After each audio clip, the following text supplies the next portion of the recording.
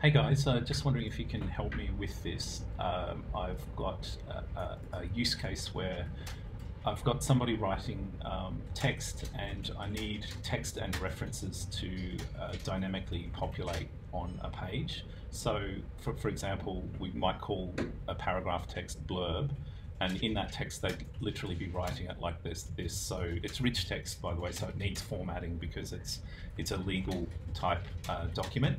So imagine a legal paragraph, and inside that paragraph it's got an R1 and an R2 and an R3.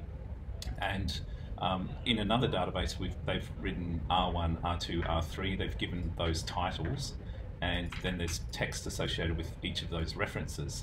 So essentially what I want it to do is do a find and replace of those references and then put in the titles, and they are actually clickable titles. The way to summarize is that the whole paragraph comes from one database and the references come from another database. So say it looks like this on the page, and then somebody clicks on legal reference A, and a pop-up comes up with this reference that's related to legal ref A. I'm doing an app that involves really heavy text and references all the way throughout it.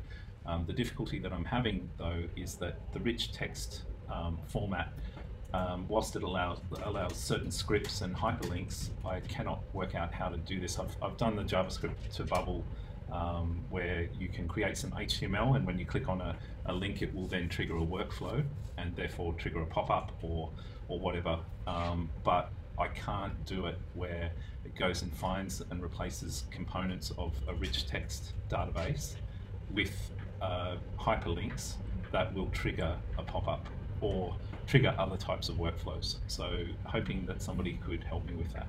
Thanks.